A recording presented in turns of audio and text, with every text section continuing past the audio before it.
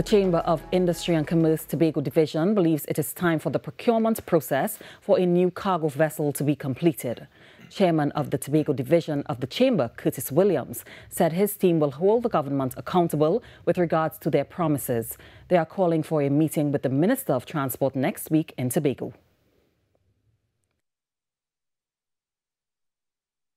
We also want to ask upon the Minister of Works and his technical team, including the NITCO board, for an urgent meeting so that they can meet with us, the Tobago Chamber of Commerce Division, and as well as other stakeholders. We ask upon them to accept our request for an urgent meeting to discuss the sea bridge issues going forward, the future, and what plans we can put in place, knowing that there ought to be some new vessel that they hope to acquire sometime next year. So we want to be part of that discussion as we move forward.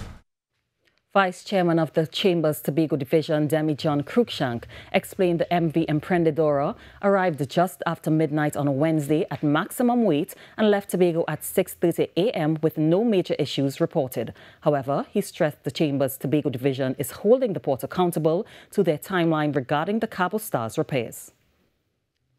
Hold the port to their word that the vessel is going to be finished by the 17th, which was indicated by the chairman, Mr. Lyle Alexander.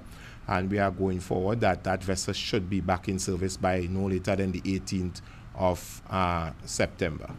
We have a number of holidays and number of activities coming up. And if those activities clash with shortage of goods and foodstuff on the island, we will have problems because we don't want our guests coming to Tobago and having problems to get simple things like water.